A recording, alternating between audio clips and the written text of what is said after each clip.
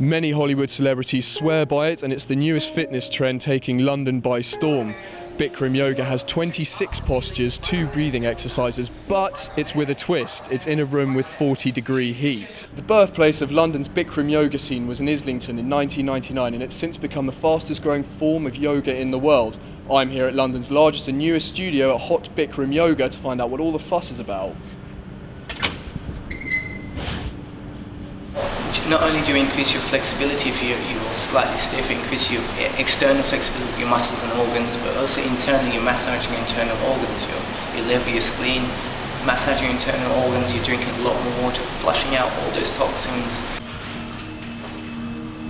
So I've just finished my 10-minute Bikram Yoga taster session. Not sure I could last the usual 90-minute session.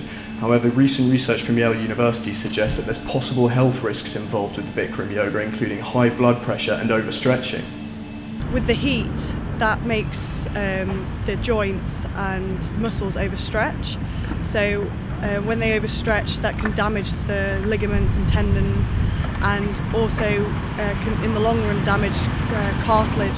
With an estimated 1,000 people going to Bikram classes every day, not many people seem to be getting in a sweat over any potential health risks. This is Andrew Binner reporting for City News.